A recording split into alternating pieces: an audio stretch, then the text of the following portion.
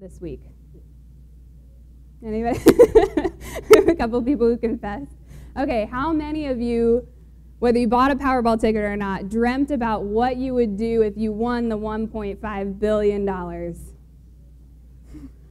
If you're not raising your hand right now, you're lying. I was just curious. Let me pray for us. Father, thank you so much for this morning and just the privilege that it is to gather together as your children, as a family, as your sons and daughters. And we thank you for that. We ask that you would speak to us now through your word. Lord, convict us, comfort us, teach us. In the name of your Son, Jesus. Amen.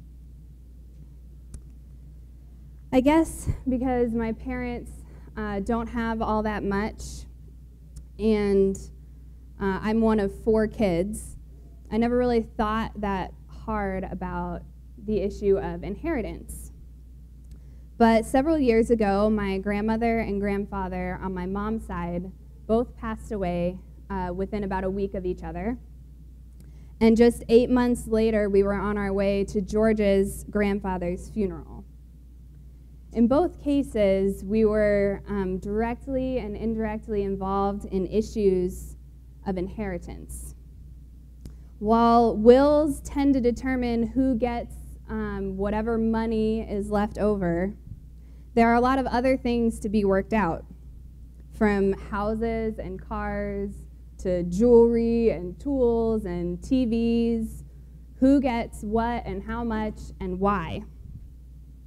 Sadly enough, in both situations, we also had caretakers who were stealing and lying, trying to get their hands on as much stuff as they could.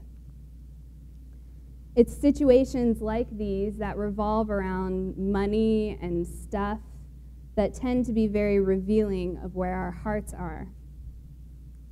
We find security and satisfaction in the things that we own and the amount of money that we have in our bank accounts.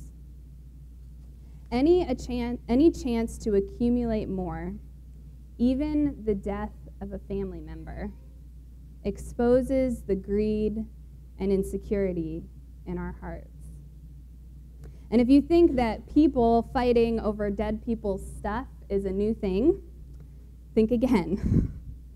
If you'll turn with me this morning to Luke chapter 2, I'm going to ask you to take out your Bibles or your smartphone or whatever it is. I'm not going to have the verses on the screen behind me this morning, so if you would turn with me to Luke chapter 12. We're going to start in verse 13. Luke chapter 12, verse 13. Let me just give you a little bit of background here. Jesus is teaching a crowd of many thousands. Okay, this is at the peak of his ministry. There are thousands of people that have come from near and far to hear what he has to say. Read with me, starting in verse 13. Someone from the crowd said to him, "Teacher, tell my brother to divide the inheritance with me." "Friend," he said to him, "who appointed me a judge or arbitrator over you?" See, Jesus has been talking to this crowd about issues of life and death.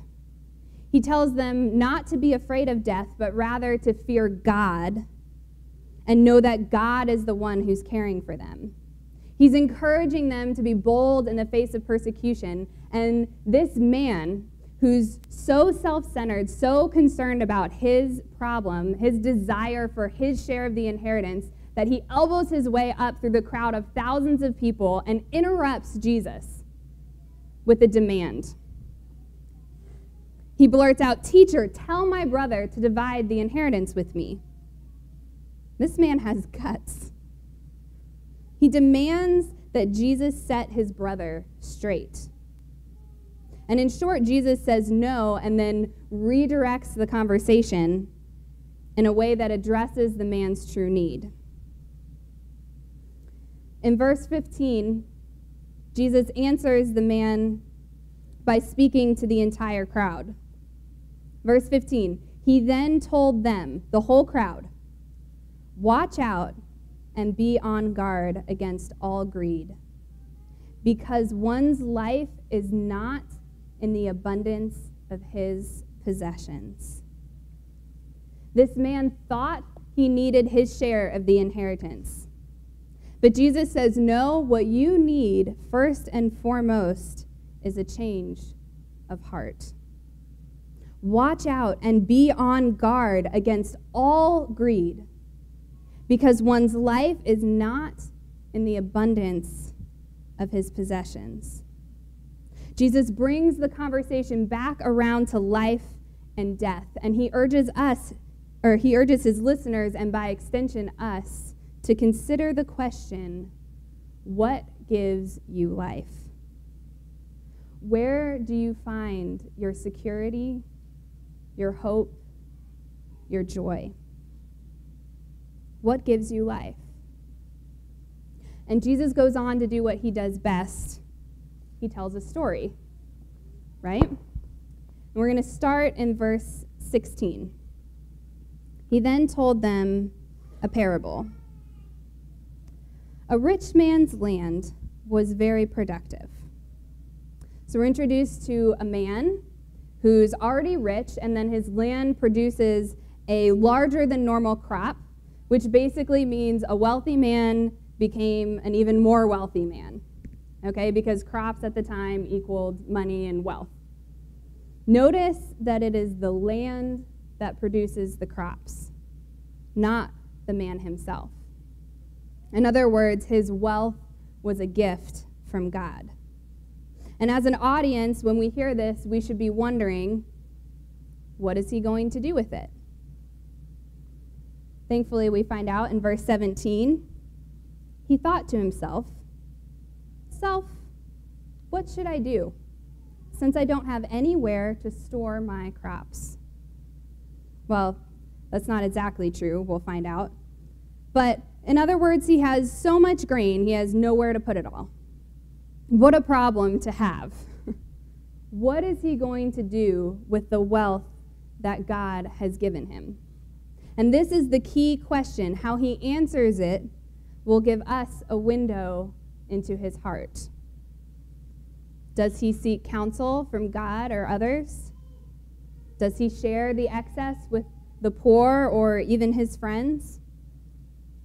Here's the solution he comes up with, starting in verse 18. "I will do this," he said. "I will tear down my barns and build bigger ones and store all my grain and my goods there. Then I'll say to myself, 'Self, you have many goods stored up for many years. Take it easy. Eat, drink, enjoy yourself.'" He decides to set himself up for early retirement. He no longer needs to be concerned about the future. He's set for life. This is the American dream, isn't it? To accumulate enough wealth that eventually we can take it easy, eat, drink, and enjoy ourselves. How many of us bought Powerball tickets again? We all saw, and to some degree were a part of the Powerball frenzy this week. But evidently that dream isn't as American as we think it is. Maybe it's just human. So this man has a problem, too much stuff. And the solution he comes up with is to take the barns that he already has, tear them down, and build bigger ones so he has room for all his stuff. Seems sensible enough, right? Wise even. You wouldn't want that stuff to go to waste. And then God inserts himself into the conversation that thus far this man has only been having with himself. Read with me in verse 20. "But God said to him, 'You fool, this very night your life is demanded of you. And the things you have prepared, whose will they be?' That is how it is with the one who stores up treasure for himself and is not rich toward God. Psalm 14:1 says, "The fool says in his heart, God does not exist." A woman named Mary Orr, when she was writing about this passage, says this: "The rich fool is not a fool because he is rich, but because he trusts his riches instead of trusting God. He has not taken God into account in his plan for the storage and disposition of his goods. He assumes that they are his alone to do with as he wishes. And it is this arrogant attitude, this functional atheism, that God objects to in the story. You see, he may or may not profess to believe in God, but his relationship with his possessions exposes the true state of his heart. When answering the question of what to do with the wealth that God has given him, he focuses entirely on himself. He takes no account of others and no account of God. Instead, we see the word I 6 times and my 5 times in just 3 verses. Not to mention the fact that he's literally speaking to himself. He thinks that his wealth and his life are his own, to control and do with as he pleases.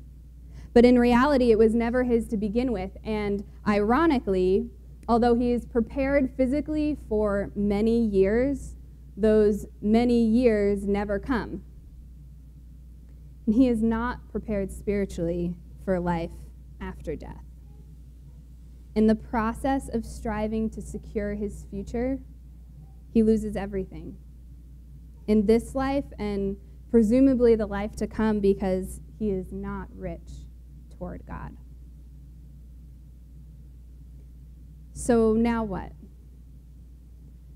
Is the moral of the story simply, you can't take it with you? While this is true, I think death exposes the basic poverty of all of our lives. I think there's something much deeper going on here. Let's go back to what I believe is the core question that Jesus is addressing here. What gives you life? Where do you find your security, your hope, your joy? The first answer to this question is found back in verse 15, when Jesus says to the crowds, "Watch out and be on guard against all greed, because one's life is not in the abundance of his possessions." Possessions can't and don't give life. And I mean life in every sense of the word. Possessions can't secure your physical life. We see this in the parable. This man was filthy rich, and yet that very night, he died. No amount of money could buy his life back. And possessions can't secure your eternal life either. God is not impressed by the amount of stuff or money that we manage to accumulate. In fact, what we see throughout Scripture is often the exact opposite, that possessions tend to be obstacles to eternal life. Jesus himself says it's easier for a camel to go through the eye of a needle than for a rich man to enter the kingdom of heaven. Why do we all want to be rich again? And in the same way that possessions can be obstacles to eternal life, they can also be obstacles to the abundant life that Jesus offers us here and now. When we place our trust in possessions, they don't give life. They take it. And the point here is not that wealth is bad, but that it is fraud. The point is not that wealth is bad, but that it is fraud. You see, it promises life, security, and happiness. But there's never enough, and the pursuit of it eventually consumes us. Instead of bringing security, we find that the more we have, the more we want, and the harder we have to work to keep it. We are filled with angst, clinging to the gifts that God has given us, overcome with fear that we will lose them. Randy Alcorn gives what I find to be a really helpful illustration here. He says, the more things we own, the greater their total mass, the more they grip us, hold us, and set us in orbit around them. Finally, like a black hole, a gargantuan cosmic vacuum cleaner, they mercilessly suck us into themselves until we become indistinguishable from our things, surrendering ourselves to the inhuman gods we have idolized. In short, we become slaves to our possessions. And the things we own or wish we owned dictate our everyday actions and attitudes. Not exactly a picture of the abundant life that Jesus offers, is it? So, if we don't believe that possessions give us life, then what? How does this work itself out in a practical way in our lives, right? Because what we believe translates into action. And if we believe that possessions give us life, that will work its way out in the form of greed in our lives. This is why Jesus says we must watch out and be on guard against all greed. What is greed? Greed is the desire and lust for more and more. There's an insatiable quality to greed. It is never satisfied. Greed often arises out of fear and insecurity, out of a mindset of lack or of pleasure seeking. It's an indicator that we believe that possessions give us life in one form or another. Now, before you write me off because you don't lay awake at night dreaming about becoming a millionaire, except for this past week, there's a reason that Jesus says, watch out, be on guard. Because greed can manifest itself in very subtle and subversive ways. There are two main manifestations of greed, one of which is covetousness, wanting what you don't have, the passion to possess what God has not given you. Now, we may be pretty good at keeping ourselves from coveting the nice car or the big house. But could your daily discontent be a sign of subtle greed? Listen to this quote from Lynn Twist. For me and for many of us, our first waking thought of the day is, I didn't get enough sleep. It's me. The next one is, I don't have enough time. It's me.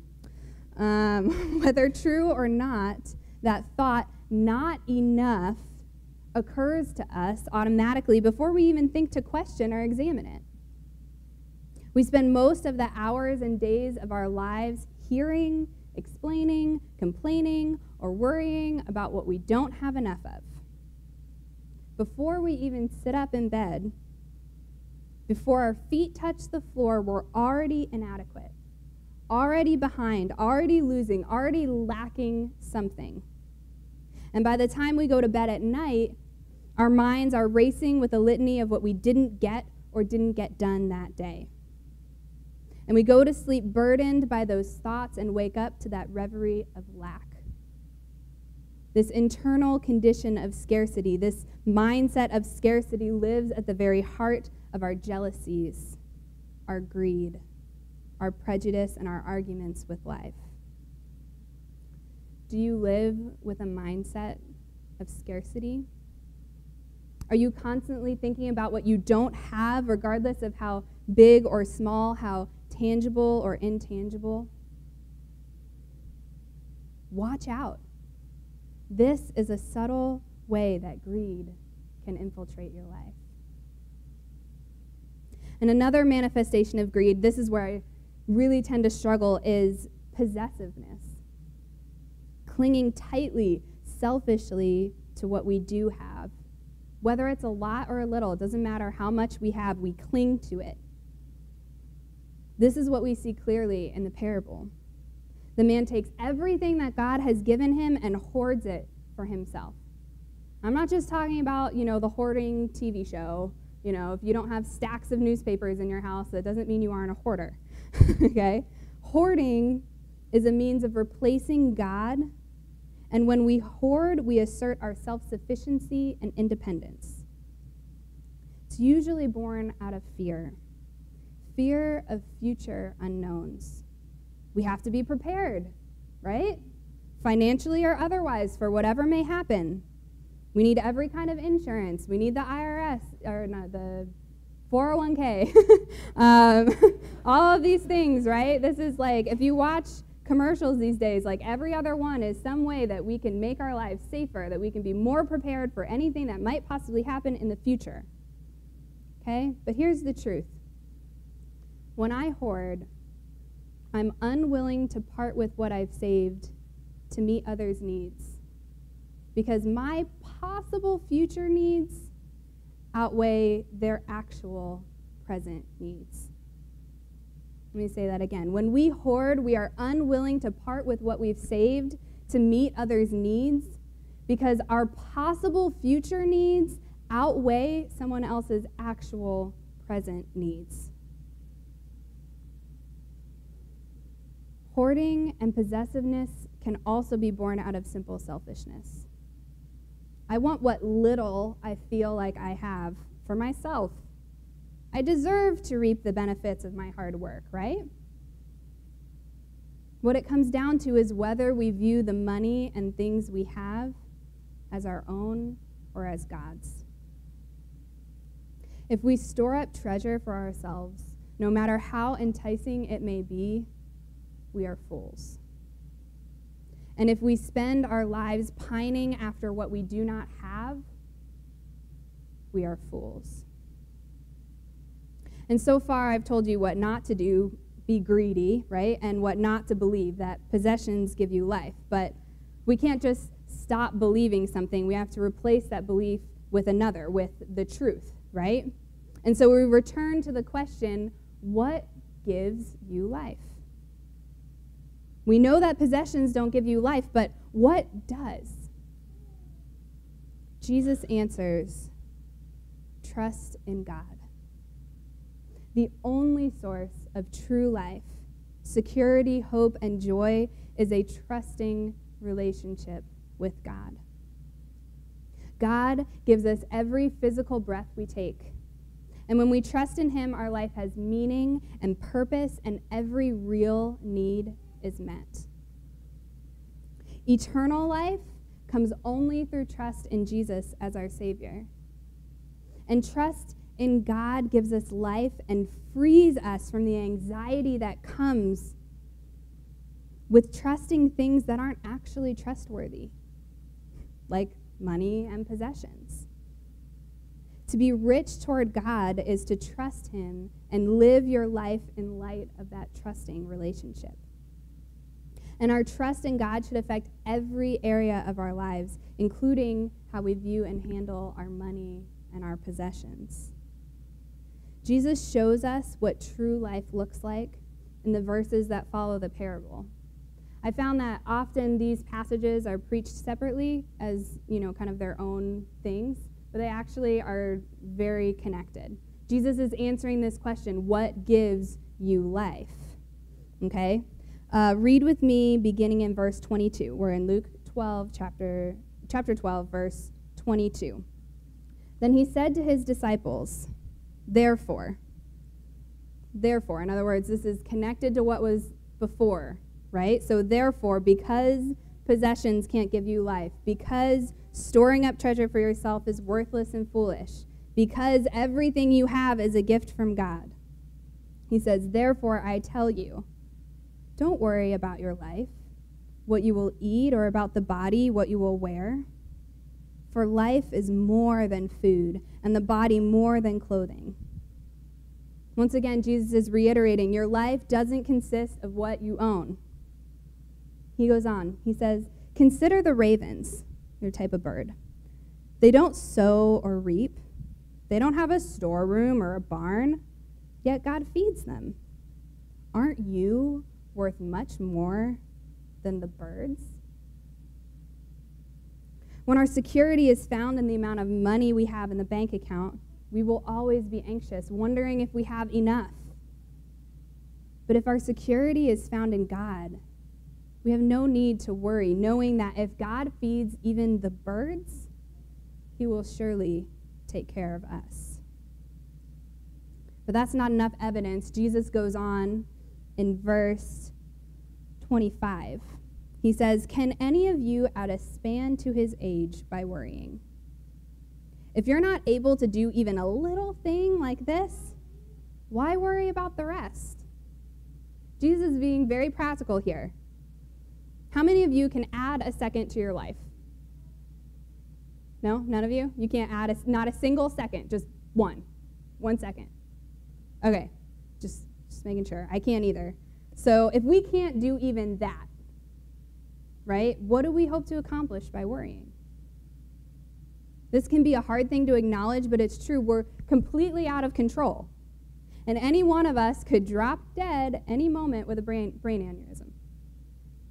I'm not saying that to make you worry, just the opposite, okay? Hopefully, when we realize how foolish our worrying is, and not only that, but often sinful because it's born out of our greed and idolatry, our trust in ourselves and our things instead of God, we will be able to repent and trust God, knowing that he loves us and is in complete control. But Jesus isn't done yet. If you aren't convinced yet, he goes on in verse 27. "Consider how the wildflowers grow. They don't labor or spin thread, yet I tell you, not even Solomon in all his splendor was adorned like one of these. If that's how God clothes the grass, which is in the field today and is thrown in the furnace tomorrow, how much more will he do for you, you of little faith? Don't keep striving for what you should eat and what you should drink, and don't be anxious, for the Gentile world eagerly seeks all these things, and your Father knows that you need them." Take a chill pill. I know my husband's laughing at me at this point because I really struggle in this area. Stop striving after the same things as those who have no faith. We live our lives the same way as people who don't know God. We're worried about the same things as people who don't know God. Why? Trust in God changes everything. Finally, read with me in verse 31. "But seek his kingdom, and these things will be provided for you. Don't be afraid, little flock, because your Father delights to give you the kingdom. Sell your possessions and give to the poor. Make money bags for yourselves that won't grow old, an inexhaustible treasure in heaven where no thief comes near and no moth destroys." You don't need a lawyer to protect your heavenly assets. For where your treasure is, there your heart will be also. You see, our relationship with our possessions is a window into the state of our hearts. How we handle what God has given us reveals where we truly place our trust, no matter what we say with our mouths. Trust in possessions yields anxiety and greed. Trust in God yields generosity in all areas of life. Trust in possessions yields anxiety and greed. Trust in God yields generosity in all areas of life. There's an acronym that became popular several years ago that I think people still use today. It's YOLO. Who knows, what does that mean? Somebody? You only live once, right? And I believe that this perfectly encapsulates the attitude of the world around us right now, right? We're frantically trying to do everything you can to secure the one life you have. Accumulate as much as possible so that you can enjoy life to the fullest. This is a life driven by anxiety. What if I fail in this life to be happy, to have everything I want? And it's driven by greed. Everything is about me and what I have. I have to look out for myself. You only have one life, so you better live it for yourself and not waste anything on anybody else. My dad is kind of a stickler about these things. He likes to comment on current culture.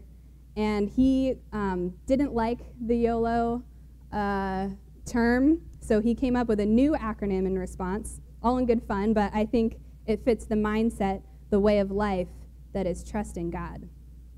And it's YALT. You actually live twice. We have a Heavenly Father who loves us and is caring for us here in this life and is waiting to receive us into His kingdom in the next. You see, we can be generous with everything that God has given us, our money, our food, our clothes, our time, our relationships, everything, knowing that, one, we are storing up treasure in heaven where it will count for eternity. And two, our lives don't depend on these things anyway. God is the one who gives us life and everything we have in this life, so we can use our resources in whatever way God calls us to, without fear and with great joy. I think 1 Timothy 6:17 through 19 sums up this entire long passage really beautifully. Paul says, "Instruct those who are rich in the present age," that's us, "not to be arrogant or to set their hope on the uncertainty of wealth, but on God, who richly provides us with all things to enjoy. Instruct them to do what is good, to be rich in good works, to be generous, willing to share, storing up for themselves a good reserve for the age to come, so that they may take hold of life that is real." My prayer for all of us in this room is that we would take hold of life that is real. As we transition into a time of communion, I challenge you to take some time pondering this question. What gives you life? What is your life currently orbiting around? What thing or relationship or circumstance are you pining for that you think will finally make you happy or content? What do you spend your time and energy trying to protect? What are you worried about losing? And where is the Holy Spirit calling you to be radically generous? As we take communion, we declare that Jesus is the one who gives us life. We remember and thank Him for His sacrifice on the cross, which bought us abundant life here on earth and eternal life in heaven with Him. Inge's going to come up and play a song. I invite you to take some time in reflection, and when you're ready, come up and just take one of the pieces of bread, dip it in the juice, and you can eat it right up here, and Sam will come up and pray for us afterwards. Jesus, reveal the idols in our hearts. Reveal our lack of trust, our unbelief. We confess our greed, our anxiety, our stinginess, our unbelief. These things are not from you. Give us the abundant life that can only be found through trust in you. Amen.